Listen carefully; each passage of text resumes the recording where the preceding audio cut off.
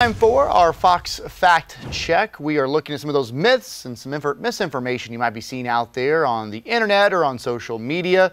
Fox Carolina's Kayla Conboy has more on whether or not soap and water is enough to properly clean everyday household items.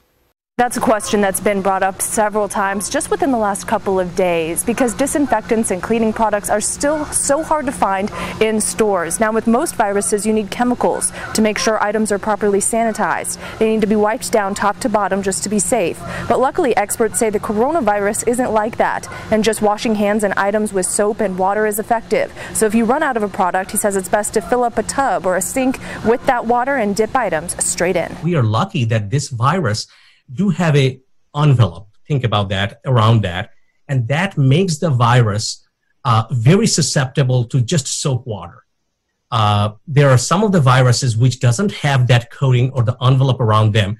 They could be really, if those viruses are difficult to destroy on the surfaces. He says that works very well and can help families save money, especially with so many out of jobs right now.